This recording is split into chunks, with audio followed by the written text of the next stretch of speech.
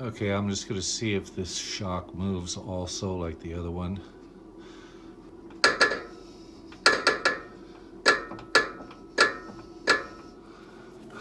Oh, it's so weird. I hear the noise from both sides. And if I turn it right here, I'll try to. Ugh.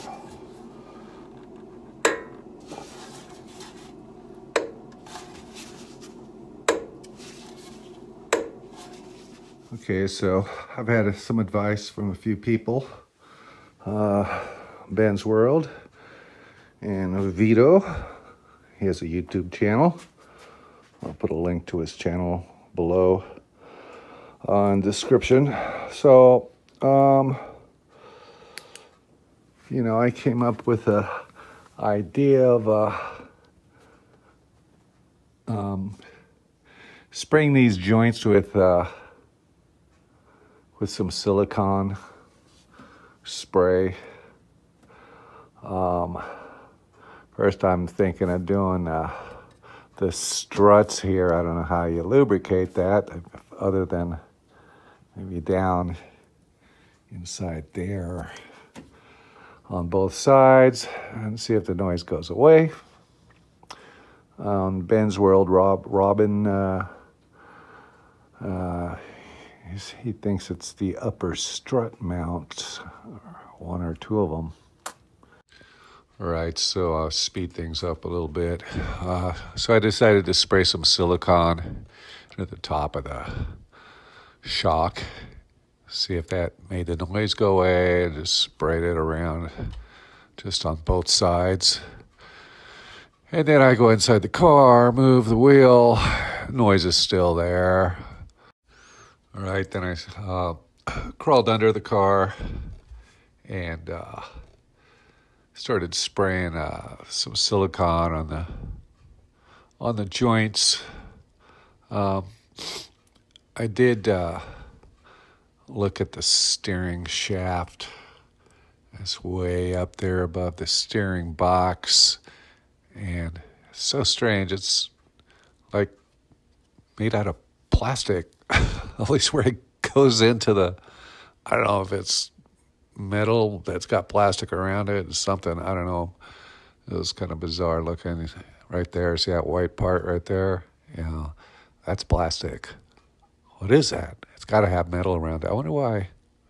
Maybe it's something to do with safety when it collapses or you get in an accident or something like that. But, yeah. So I just kept rooting around under there, looking for stuff, feeling things. I did wiggle the drag link, and it moves, they're supposed to move a little bit, because they turn with the steering wheel in different directions. And so after being under there and spraying all the joints,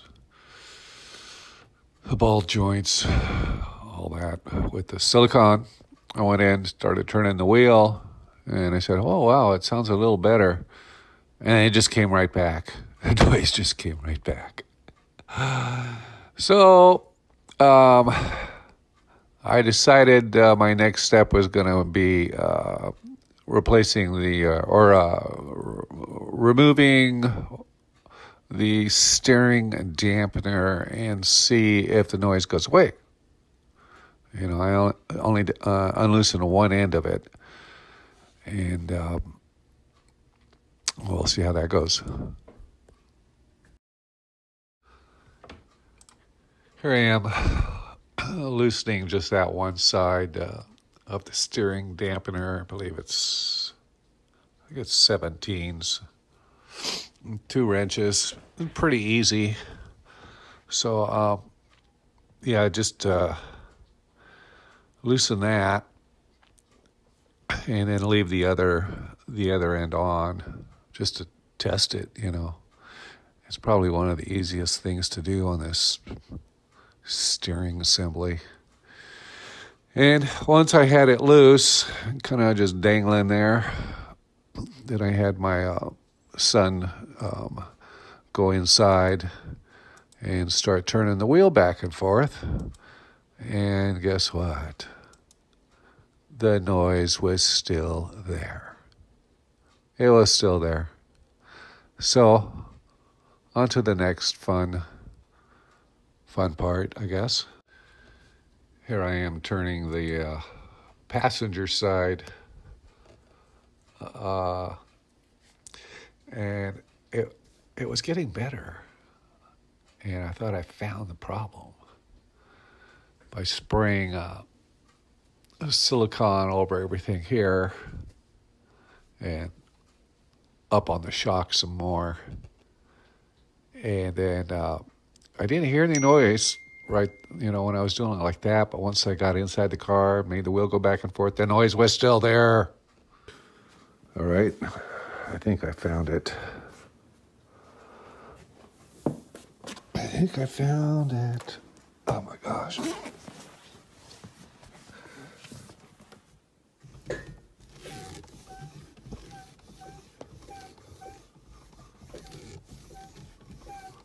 I don't hear anything.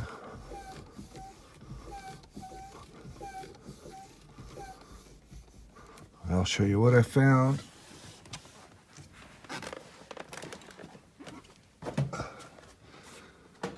Oh, that was an easy. It's going to require a little bit of work. I loosened the strut mount bolt. So let's see if I can find a flashlight or something.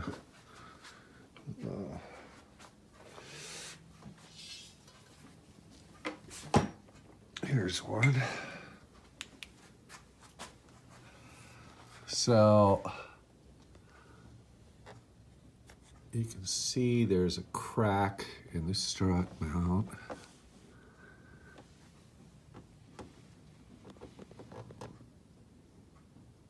Okay. Now apparently, after looking at a bunch of YouTube videos and Benz World guide there, Robin in the UK suggested upper strut mount. So these things, I believe they have a bearing on the inside, and those can go bad, and so you get this crunchy noise.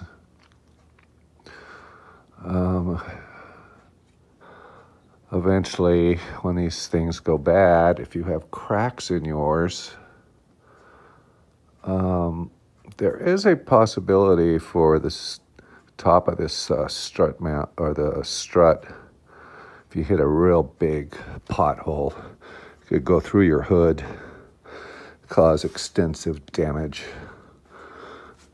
and it's dangerous.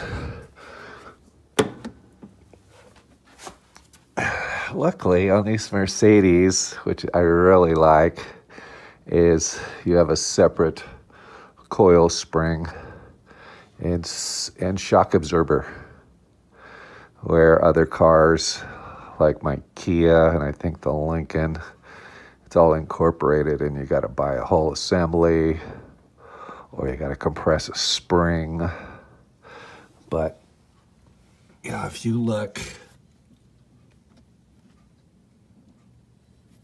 can you see that? That's a crack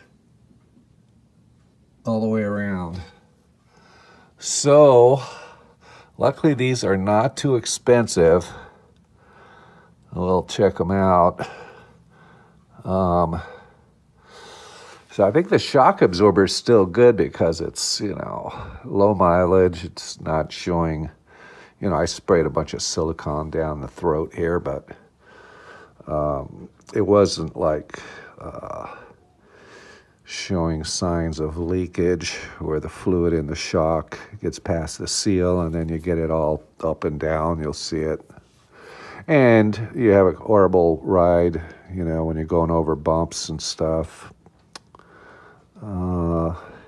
This isn't too hard of a replacement. It'll just require a supporting, I think probably supporting right here with a jack, because the thing will lower down. Inspect your springs, make sure they're seated right. So yeah, I had disconnected the drag or the steering dampener, thinking that was it, but it's good. So I'm gonna hook that back together. Thank God I found it. Oh, and I'm probably gonna do both sides. It's just you know, it's just a wear item, especially being it's all rubber right there. And just after years, the rubber cracks, and there's nothing you can do about it but replace it. There's YouTube videos on how to do it. I am so glad I found that. I was under here last night, you know, I had my son, okay, now turn the wheel. I'm tired of turning the wheel, Dad. Okay, can you just, I want to go sit down, watch TV. You know, it's hard finding a helper that'll do things for you. But yeah, that noise just transmits down through the entire system, and it kind of fools you thinking that there's could be, 30 other problems. And with such low miles, and I didn't feel anything really loose down there, and he grabbed the tie rod ends and wiggle them around and up and down, and the boots were all nice and, they were all nice and clean like that. So this will be the end of part 2. Thank God. I was looking for a 22 millimeter wrench for this, and the only thing I could find was a motorcycle toolkit wrench. Kawasaki, this is probably from the 70s. I've always held on to this. Every time I would find a tool somewhere, like at a garage sale or something, I would buy it. And so I ended up with a bunch of bizarre tools, but it always gets me through. So this is basically just, what is this? A seven, yeah. That's a 7 Allen. It just goes up there. You can. I didn't even really have to use this. I just put. I put a 22 millimeter on that breaker bar, or breaker bar, and then I just have a piece of pipe. It's a ceiling fan down rod. Fits perfectly, and turned it and it loosened, and I went in there and tested it. All good. Okay, so this will be the end of part 2. Part 3, I'm going to search for these mounts here. We'll do both sides. Let's look at the other one real quick. I tried spraying some penetrating fluid around there. It did nothing, but loosening that nut.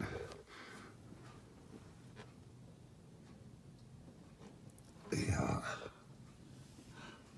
This one has one little crack.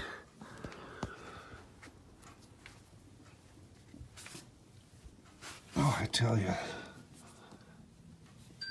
Oh, there's the wife, right on cue. Yeah, this one's got a crack too. See it? Okay, so we'll do both of them. Until we meet again.